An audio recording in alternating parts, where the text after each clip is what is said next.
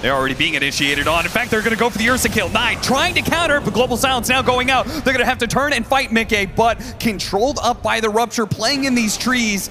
It's a hard fight. They have vision of Skeeter right now with the Blood Right plus the Roar. Nice heals coming out, but is there enough heals? It's not. 33 tries to come in to save him, but with the Ursa dead, the damage is gone. miCKe playing the side, and what a hit from Boxy. A 2-man stun. Zai does end up dying here, but miCKe is picking up more and more steam. Hero's getting low. Nisha out of mana though, caught by 33. A 4-stab trying to get him out, but called down. 33 fighting back now for Tundra. Finding something with their Ursa off the field.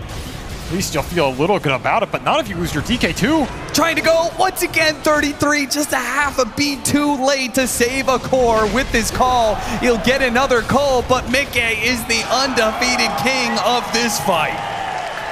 The Flayed Twins very pleased with that engagement. He just reaps all over. Call him down.